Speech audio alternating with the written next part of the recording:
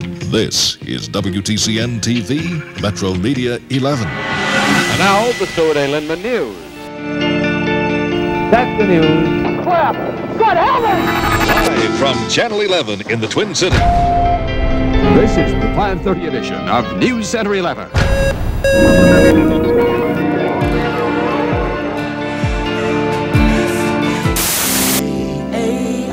Twin Cities' fastest growing. KARE 11 News. 70 years. That's how long our TV station has had the privilege of sharing a place in this community. And on this special anniversary, we want to take some time to reflect on the people, the stories, and the milestones that led us all to this moment in time. We have been through a lot together over the years. And because we're a TV station, we have some pretty incredible footage of our time together. From the everyday moments to the events that made history. From the heartbreaking to the heartwarming. And in the next hour, we're going to look at our collective history as a station and as a community. And as part of that, we're going to reconnect with some people who were important to both, including familiar faces around here for decades, like Paul Majors. How would you describe your 20 years? I would describe it as the most rewarding and enjoyable 20 years of my career. Easily. But we begin by going back even further to the early 1950s, when the real draw for our audience had nothing to do with news. John Croman has a look at KARE 11 before it was KARE 11. Channel 11 began beaming signals in 1953. At first, two TV stations shared that spot on the dial. WTCN broadcast from the Calhoun Beach Hotel in Minneapolis part of the day, and the rest of the time people saw WMIN, with studios in the Ham Building in St. Paul. WTCN. In 1955, the two merged into one station. WTCN became part of the H.M. Bittner Group. By 1957, the station had been purchased by Time Life Broadcasting and had its first bona fide news team. Mel Chess, Stuart A. Lindman, and Frank Butel, with all the news from WTCN TV's expanded news-gathering facility. The weather maps were quite primitive by today's standards. Well, hi, everybody. 3 more high school basketball teams. And the scores rudimentary at best. But the station's real draw was entertainment for children. Stay tuned now for Dave Lee. He'll be along with lots of fun and frolicking stuff. With characters like Sergeant Scotty, Wrangler Steve, Captain 11, Merle and the Squirrel, and the biggest one of all, Casey Jones Express. Now arriving on track 11. The legendary Roger Awesome, better known as Casey Jones. And we were beating the other stations that were running news and weather and sports at that time. Shows you who was controlling the dial back in 1953-54. It was the children. In those days, kids demanded very sophisticated humor. In 1965, Chris Craft Industries bought WTCN. While the world was changing quickly in the 60s, the technology used to capture those events lagged behind. The news was still shot and edited on film. You've got about 20 seconds of wind and then it runs out. Then you have to rewind it. So you had to make sure that when you were shooting it, you didn't start too soon and it would stop right in the middle of an important shot. The 60s also brought professional baseball to Minnesota. And for years, fans could find the Twins on WTCN with play-by-play from Halsey Hall. Pop-up down the right field line, and it may be in there. A new decade, a new owner. Metro Media bought WTCN in 1971. Metro Media, television, 11, 11, 11. In 1973, the company broke ground on new studios in Golden Valley with a bang. After 21 years, Channel 11 had a place of its own. Boy, how'd you do this? But it hadn't lost its colorful characters from the 1950s, like Chef Hank Meadows and all-around talent Mel Jazz. Here is the newest thing in tanning. It's called Cool Tan. It wasn't all about making money. The station also reached out to the community with the annual MD Telethon and a weekly public affairs show, Concern, with veteran Stuart A. Lindemann. All-Star Wrestling. At other times, Channel 11 studios were filled with sweaty giants, legends in their own time.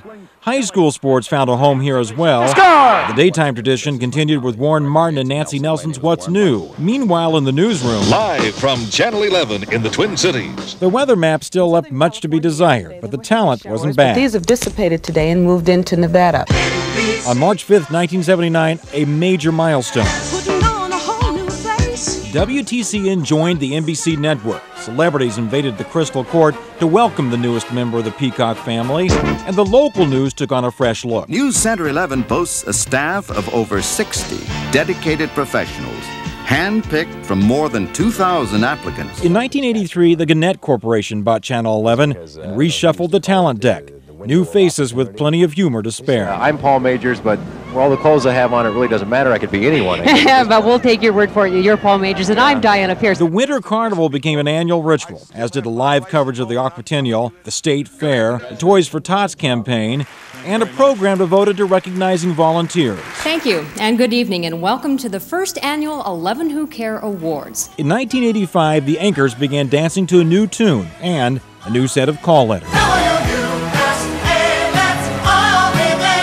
By the mid-'80s, NBC's primetime programming was also starting to show promise, more or less. Robert Blake in his explosive return to TV. God bless you. Sure he's still out on that one. 1986 brought yet another set of call letters. KARE TV spent the next decade building a strong national reputation in news.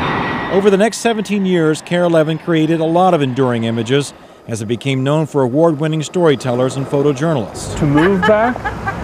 Yeah. Documentaries that gave us a closer look at the rich and famous. Yes. Highly acclaimed local shows like Whatever and Minnesota Bound. And unprecedented in-depth news coverage that captured everyday heroes like Jake Empey, a boy battling epilepsy. Thousands are believed dead in the worst attack on America since Pearl Harbor. And in the turbulent times of the new millennium, KARE 11 has remained front and center, at times right in the middle of the drama. So there you have it. 2 studios, 3 names, 5 owners, and countless faces. But KARE 11's persona has remained pretty much intact over the years, doing our best to reflect the communities we serve. For KARE 11 News, I'm John Croman. That brings us to the year 2000 and the onset of so many events that ended up shaping many of our lives. When we come back, a look at some of the biggest stories since the turn of the century, and one event caught live on camera that longtime viewers will likely never forget. It was controlled chaos. This is something that the station had never done before, and really no television station has done anything like this before. But first, a KARE classic to take you to break. I'm Alicia Lewis. The year 1953. This was the beginning of WTCN, and the Jack Thayer Corner Dance Store was a thing. It was live TV in the afternoon with music and dancing. By the way, Jack Thayer later became president of NBC Radio. Thank you for joining us. 20 years ago, I realized a lifelong dream when I joined the KARE 11 team. Back then, Friends and ER dominated the airwaves, and Jesse Ventura governed the state. I knew I was walking into a station with a rich history, but no one could have known what was to come when it comes to the events or the way we cover them. Here's Chris Harapsky. The new millennium started without a bang. Happy New Year and Y2OK. Thankfully, but not long after, 4 bangs shook the world. The deadliest attack on U.S. soil leading to the war on terror. That is the future! In 2002, another plane crashed. U.S. Senator Paul Wellstone and 7 others on board died in Evelyn. The tragedy felt from Minnesota to Washington. Here is the very latest. In August of 2007, the nation was reminded that terror comes in many forms. But it just completely gave out. The bridge started shaking, and then it was a complete free fall. The 35W bridge collapsed during rush hour in Minneapolis. 13 people died, 145 injured, a wake-up call for America's infrastructure. Years later, another infamous collapse, and yet another. This one felt around the world. Bad housing loans and toxic banking trigger the Great Recession. Unemployment hits 10%, home foreclosures pile up by the millions. I will be the Democratic nominee. In St. Paul, then U.S. Senator Barack Obama accepts the Democratic nomination for president. The U.S.'s first African-American president serves 2 terms. In 2016, our prince lost his life in his White House. His death deemed an accidental overdose of the powerful narcotic fentanyl. Later that same year, a decades-old mystery solved. A chilling confession as Danny Heinrich tells authorities how he kidnapped and murdered 11-year-old Jacob Wetterman. By this time, the internet enters adolescence. This is how you turn it on. Our phones become mobile, mini computers with cameras, sprouting a new world of social media. It would change the way news is gathered and covered. Unrest across America grows as more and more instances of police brutality are caught on video.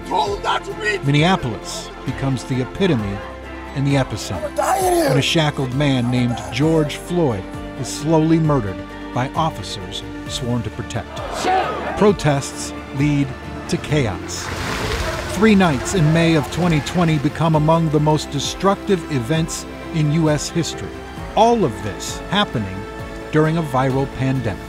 The SARS-CoV-2 virus changed the way we worked, ate, shopped, parented, schooled, and broadcast the news. That leads to distrust, dismay, and disarray. We fight like hell. A controversial president, a consequential act. It leaves us with an ending still uncertain. In the last 23 years, those are the moments that rocked us. And KARE 11 covered them.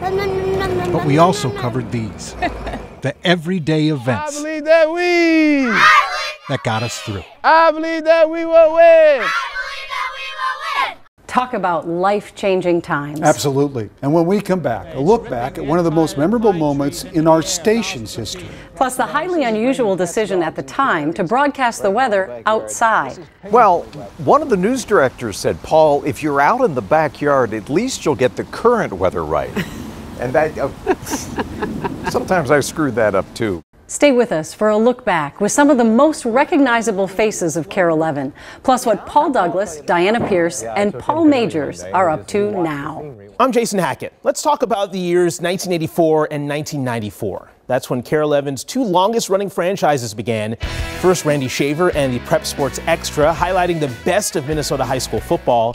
At 40 years, it may be the longest-running TV news franchise in the country. And then Grow with KARE. That sprouted with Belinda and Bobby and continued with Garden Stories that ran 52 weeks a year for 29 years. Today, its Facebook page alone has just under 85,000 members. That's a lot of green thumbs. From the actual touchdown at this time. The date is July 18th, 1986. The time, 5 o'clock in the afternoon. That's when we broadcast a tornado live on the air from start to finish in the Fridley area.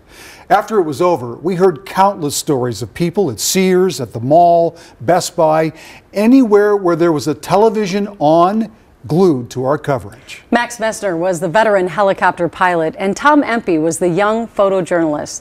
They were not out chasing storms that day, but what they found was amazing to witness. It was one of those live events in television news that those who saw it will never forget. I mean, it's crazy. It's a tornado. You should run, you know, for the basement. But the twist in this twister is that one news crew did not run for the basement. This is spectacular. This is spectacular. We have debris thousands of feet in the air. It was July 18th, 1986, the first day of the Aquatennial in Minneapolis. Sky 11 was dispatched to shoot aerials of the big block party on Hennepin Avenue. All of a sudden, I heard from the assignment desk that there was a funnel cloud and that Sky 11 was on the way. Our news helicopter changed course and made a little weather history. Normally, if we have any video of a tornado, it would be from the ground.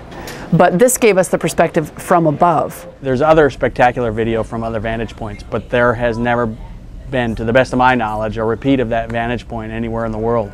And the fact that it happened just before the 5 o'clock news and it was on live during the 5 o'clock show was even more remarkable. As you can see, there is the tornado. It is indeed on the ground. It was remarkable. It was controlled chaos. This is something that the station had never done before, and really no television station has done anything like this before. Minnesotans sat in the safety of their living rooms for more than 20 minutes and watched photographer Tom Empey's video of the weather monsters slowly scraping across Fridley in the northern suburbs, while pilot Max Messmer described the scene. Hey, another touchdown, another touchdown. How close was Sky 11 to the ferocious funnel? For 20 years in our hallway at KARE 11, next to the cases of awards, has hung this picture taken by one of our viewers. I'm going to have to leave this area here. The debris is drifting my way here. I'm going to have to leave the area. One of the things that I remember being startled about was there was lots of little debris in the air, little pieces of whatever flying around up there, and you could hear some of that pinging against the helicopter, the bubble of the helicopter. Max got a lot of credit for flying Sky 11 that day, as he should have, but consider what Tom Empey did. He was sitting in the back seat, twisted sideways, with a 30-pound camera and lens on his shoulder, shooting out the side window. So I sat that way for about an hour and 45 minutes. There was no reporter in the chopper that day. Max became the voice of the tornado. We're about 3/4 of a mile from the actual touchdown at this time. What you didn't know is that Max had no broadcast microphone on his headset that day, so Tom took what we call the shotgun mic off his camera, passed it over the back seat, and Max just kind of stuck it under his arm. So when he's holding the microphone under his arm, he's got the collector in one hand and the stick in the other. I mean, he had all arms and legs were busy up there. And Tom and Max became busy in their new roles as local media heroes, feted on TV and radio interviews. We had to be there. It was one of those things that we both decided to go for. They heard storms of praise in person 5 days later in the Aquatennial's biggest event. Max, Tom, and Sky 11 were the stars of the Torchlight Parade. With 20/20 hindsight 20 years later, were they frightened following that photogenic funnel? No. I wasn't in fear of my life. I was excited, it was incredible. There's no question as it's going on, you're looking at it going, wow. But, I don't think either one of us really realized how important or how incredible it was until the whole ride was over. And they took the Twin Cities along for the ride with them. Alan Costantini, KARE 11 News. Well, that tornado and every other weather story has been told in this backyard. In fact, this year marks the 40th anniversary of the KARE 11 backyard. Back in 1983, we decided to knock down this wall and come outside.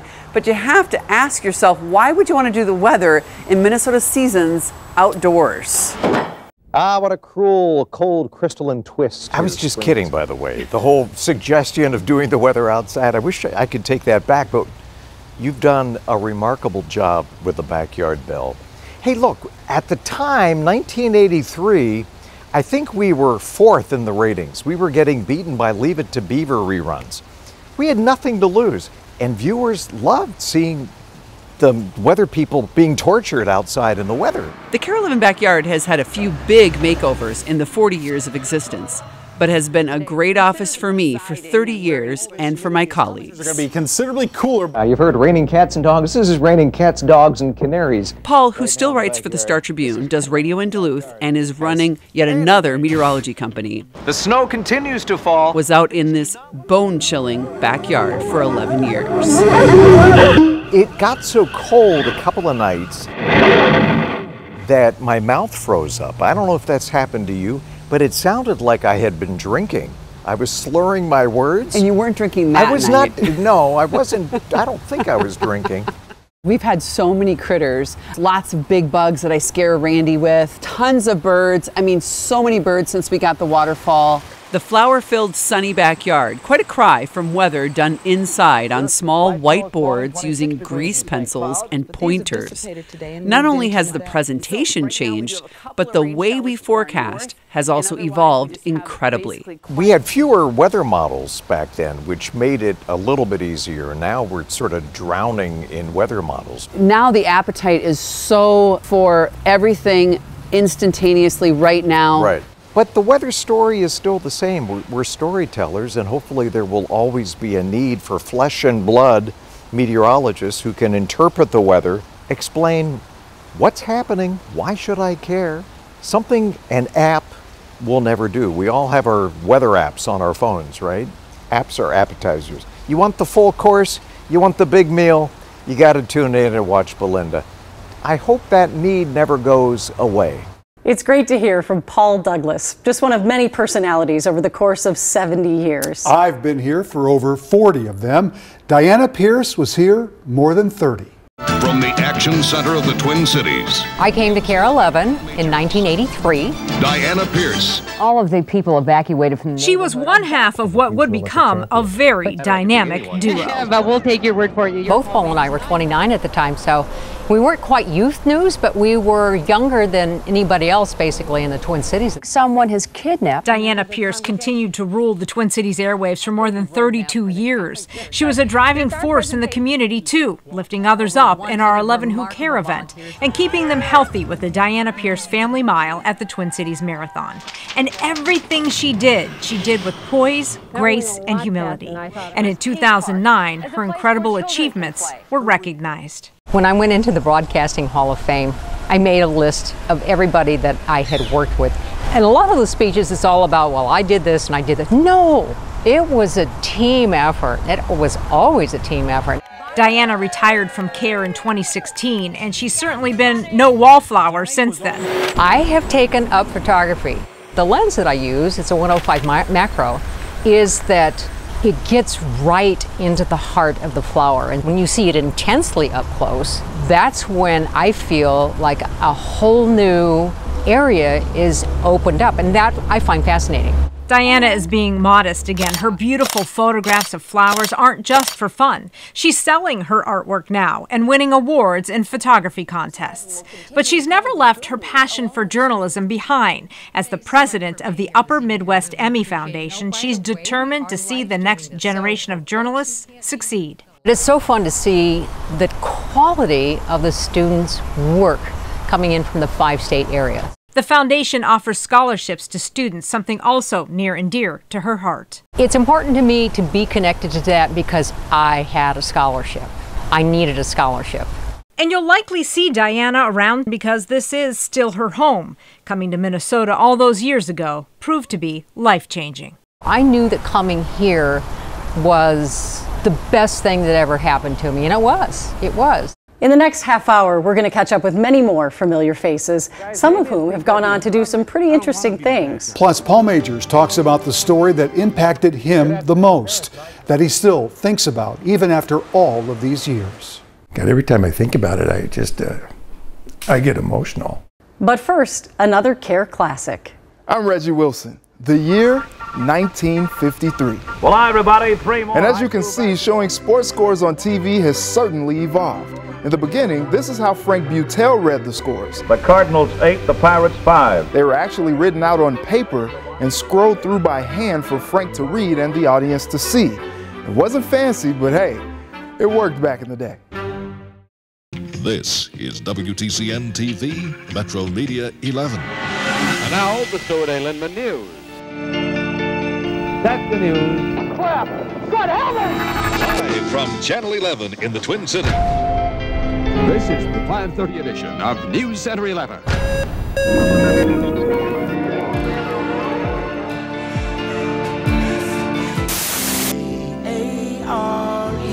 Cities' fastest growing. KARE 11 News. Welcome back to KARE 11's 70th anniversary special.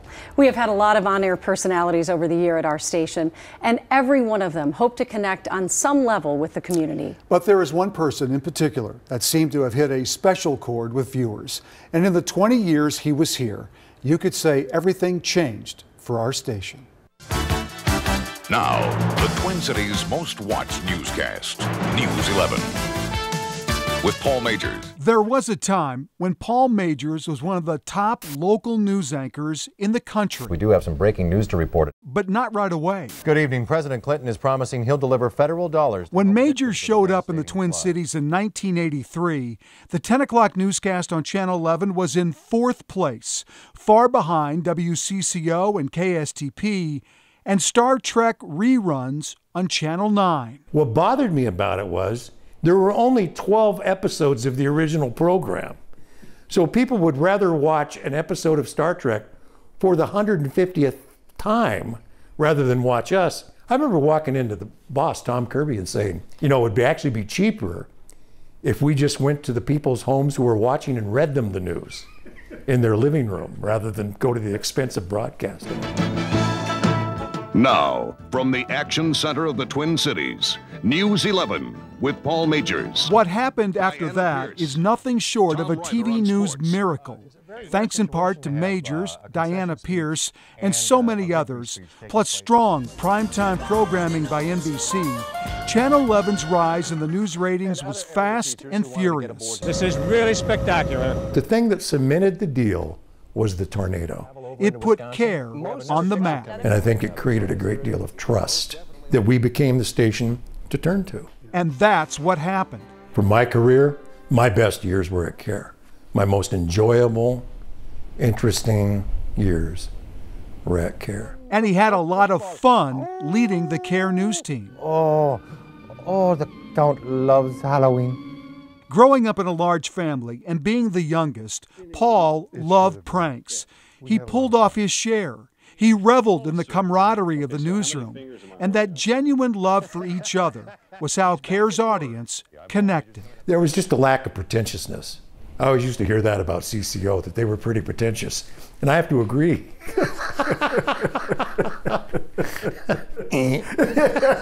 But Paul was the consummate pro. He knew the news inside and out, and that's what made him the best. He was trustworthy, authentic, and empathetic. And when he left KARE in 2003, he left with one story that he could not let go. The story that's touched me the most in the 20 years I've been here was the kidnapping, the abduction of Jacob Wetterling. Paul Majors has been with us from the beginning. We finally have answers to nearly 3 decades of questions surrounding the disappearance of Jacob Wetterling. When his body was found in 2016, what was your reaction? Boy, like it is right now. I remember just staring at what I was reading. I was relieved for Jacob's parents. I was relieved for Patty Wetterling, that there's some bit of closure. God, every time I think about it, I get emotional. Just the innocence of kids out on a country road. 3 boys riding their bikes after they go to the video store. Yeah. And that happens. That's the story that changed me. Yeah. Made me more empathetic. Hello and welcome to your CBSLA.com news brief. I'm Paul Majors. Paul left KARE for CBS in Los Angeles in December of 2003. He says the culture in the LA newsroom was terrible. Every man for himself. When I first got there for that first year, I would lie awake. I would say out loud, what have I done? Feeling sorry for myself. Like, why is this so messed up? Paul anchored at KCBS in LA for 13 years before retiring in 2017. It was at that time he underwent treatment for alcoholism, a battle he's still winning today. Nowadays, Paul spends his time in California, enjoying retirement and his family. He will turn 70 next year, and he looks back at his TV career in Minnesota with heartfelt appreciation. I would describe it as the most rewarding and enjoyable 20 years of my career. Easily. It was great to catch up with Paul, and we have more Where Are They Nows to come. But there was another star at the station long before news was the thing. Coming up, Casey Jones and his stop in station history. Boyd Hooper will share Casey's story, and when it comes to storytelling, there is no one like Boyd. We chat with Boyd about what it's been like to share your stories for decades now. But first, the origin story of what became a brand new show here in our KARE 11 Look Back. I'm Janice Shortle, and the year is 2016. Day one. Breaking the News is born, a show we created to break the mold of the traditional newscast, one that commits itself to talking with you, not at you. In 7 years, we watched our first Vikings analysts go from kindergarten to high school. What have you learned? I sat with at least 200 first graders to hear them tell me things like why we adults need recess. We celebrated together when we banded as one little family to raise thousands of dollars for local underdog organizations. Thanks for the first 7 years. It's been a privilege. I'm Reggie Wilson. The year is 1973, and this microphone drops from the rafters. The television station WTCN had moved from its home in the Calhoun Beach Club to its new digs in Golden Valley. Along with news broadcasts, Studio A hosted Vern Gagne's All-Star Wrestling, featuring ring legends like the Crusher, Mad Dog Vachon, and the Baron von Raschke. Before each match, a microphone would drop from the light grid from the ring announcer, Marty O'Neill, to introduce the combatants. Wrestling fans, I'm getting out of here. 50 years later, 44 years after the last show was taped here, that microphone still hangs from the rafters.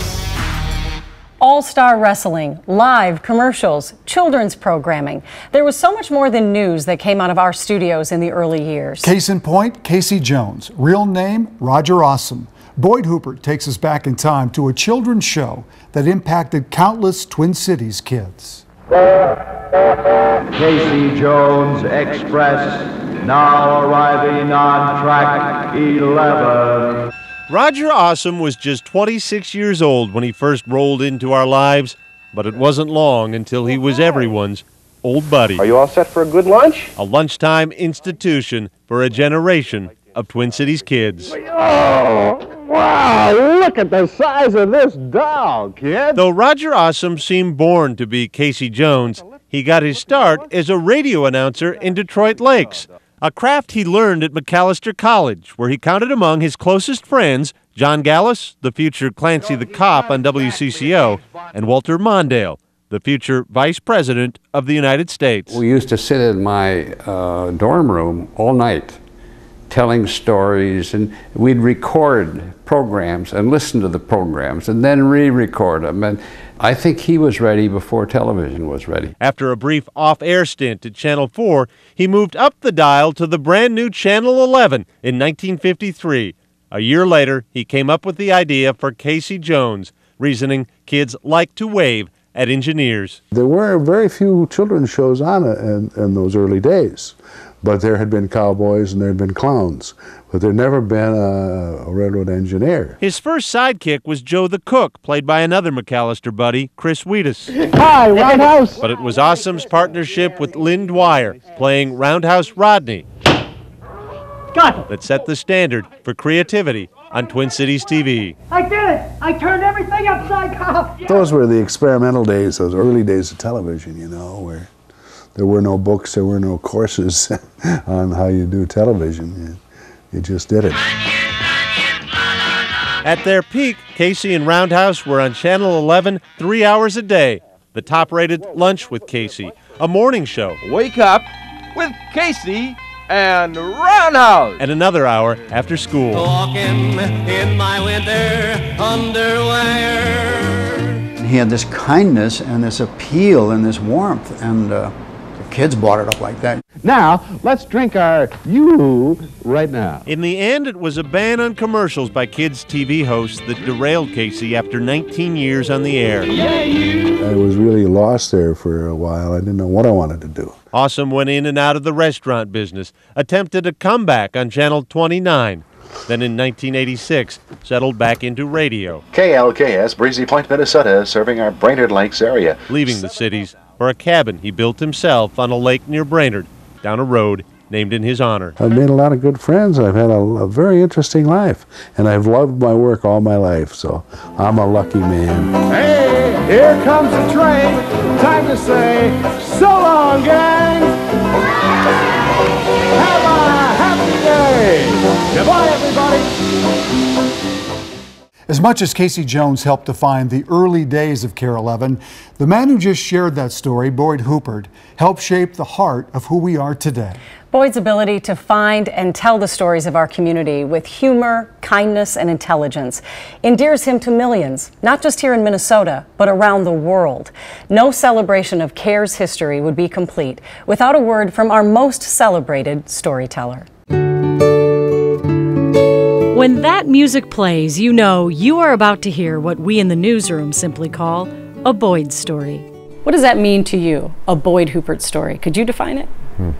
I'd like it to be something that touches people's hearts, gives them appreciation for their neighbors, some they met and some they haven't yet. KARE 11 viewers first met Boyd in the summer of 1998. The official word from the Sheriff's Department tonight, 4 homes totally destroyed. He joined the team as a general assignment reporter and for years shared a lot of bad news. Some of the residents could see the flames from blocks away. And found himself gravitating in the opposite direction. I think it's part of balance.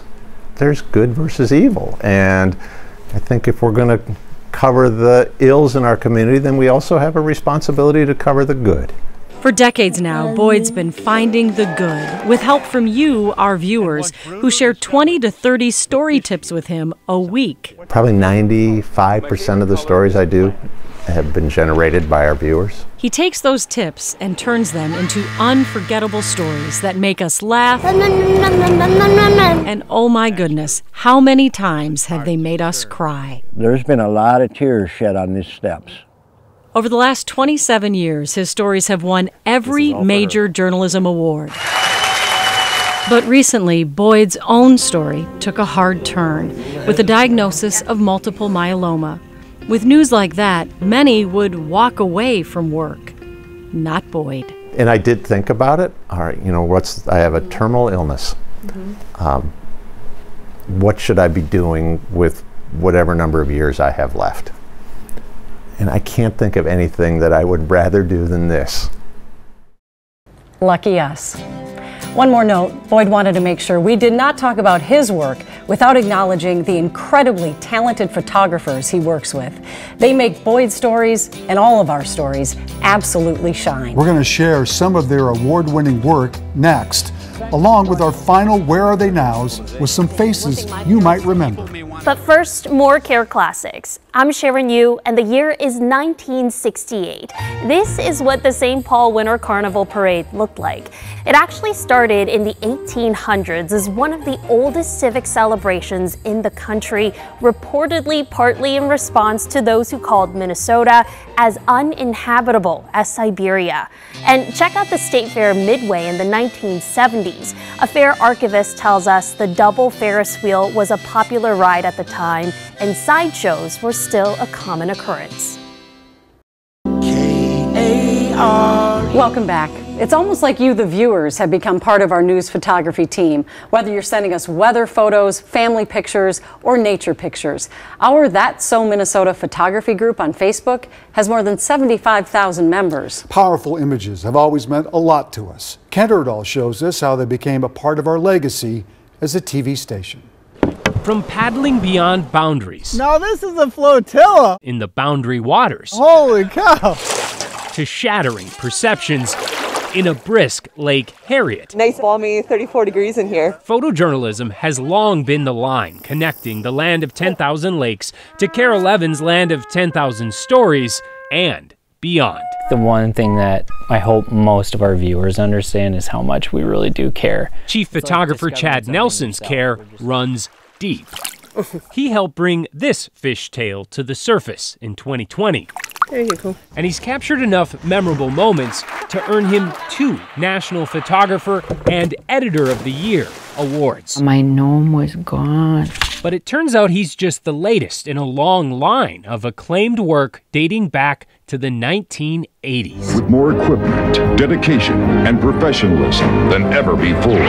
Cheesy promos aside, when Gannett bought the station in 1983, it really did expand its commitment to photojournalism. It actually is the Betacam that I got when I started. Former photojournalist Ethan Hart says they also invested heavily in gear. Spent a lot of time being weighed down by that thing. But the strategy took off. Within 3 years, the entire staff began gaining national recognition for emotional, in-depth reporting. Jake, stay with me, buddy. The AIDS epidemic. One small step. And the bar never stopped rising. Now we got drones. Ron Stover spent several years traveling the state for KARE in the air, and he spent several decades traveling beyond our borders to capture stories for the Earth KARE series. I went to Antarctica for a story. It was colder here than it was there. Speaking of cold. When I first came here, I wanted to leave. It took Gary Knox a bit to appreciate the level of care Minnesota weather coverage demands. I believe it was a blizzard of 97, 13-inch snowstorm, followed by another 15-inch snowstorm, but I stuck it out, and one of the best decisions I ever made. By 2001, he too was named National Photographer of the Year, thanks to his ability to capture stories in all seasons. I didn't touch my ring the whole night, and then one time I touched it. Just ploop, that's all it was, and right down the hole it went. In the decades since, he's been behind the lens during some of the KARE 11 I-Team's biggest stories. You're able to shine a light on injustice and bring about change. Of course, change has also come to photojournalism. I'm a multimedia journalist, so I shoot, write, and edit my own stories. Heidi Wigdahl knows what that may sound like. Paul and I've been assured this does not look stupid, though. I think it's going to stay till spring. But no matter how stiff the challenge, her work stands up to the legacy that came before. The through line is just that we always get to the heart of a story. That is something that is timeless, that never changes. What has changed over the years? Our talent. You've seen a lot of familiar faces go off to new challenges. Rena Sargentopoulos caught up with some of them to see where are they now. It was once upon a time, a long time ago. It may feel that way to him, but many of you probably remember Rick Capcella quite well. He spent 21 years here at KARE as a reporter, investigative journalist, and anchor. Thanks for joining us. When he left in 2009, Rick was what you call a serial entrepreneur, starting 4 companies. The one you'll recognize best is Bring Me the News, which he eventually sold. Now he's down to just one job, a company called IEN. Some clients now hire us only for our research capabilities. Some hire us, for strategy alone.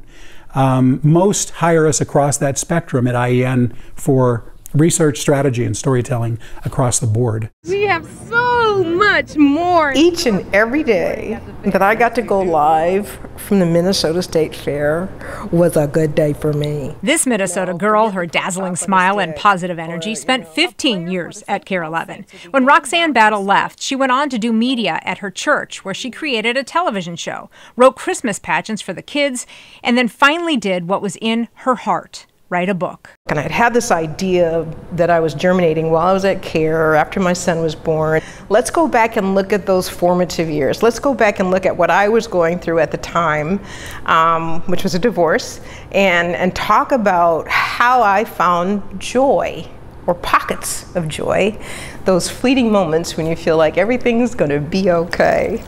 Before long, they were gone, away from Longtime reporter Ken Speake made us feel like it was going to be okay, with his signature voice and storytelling style that stood out to viewers. Daisy may look a little hefty. It was West Nile that forced Ken to retire after 28 years here at KARE, but he is still going strong. Ken Speake, KARE 11 News, Cross Lake. Chris, you have some of KARE's talented reporters have moved up to the big leagues, if you will. Highest volume of calls. Adrienne Broaddus is an award-winning reporter and anchor who spent more than 7 years here and now works as a correspondent with CNN. And could see the black smoke. And Joe Fryer, another one of Minnesota's own, got his dream job at KARE, spending 6 years here as an award-winning storyteller before eventually moving on to NBC, where he's been for the last 10 years. I've been working on the Saturday Today show, doing segments like Pop Start and the Weekend Boost. And I just found out that I've officially been promoted to Saturday Today feature anchor. It was kind of quiet up. Speaking of Hollywood and celebrities, KARE's Phil Johnston was here for a couple years in the late 90s, but took a leap of faith to pursue a passion that had always lived inside him and went to film school. It kind of worked out for Phil. And the Oscar goes. He's a writer, director, and producer. And mostly what I'm probably known for are the Wreck-It Ralph movies and Zootopia. Phil currently has 3 projects in the works that he can't discuss yet. Ooh, so secretive. And he may be Hollywood, but he's still got that Minnesota shucks about him. It is kind of a dream come true. And last, but of course certainly not least, we thought we'd end with a more recent KARE 11 face. Hi. Hi. Woo! Our interview with Eric Perkins went back on camera. Well, exactly how you'd think it would go. Hi. For real though, Eric started a company called Perk at Play Productions. I wanted to stay creative.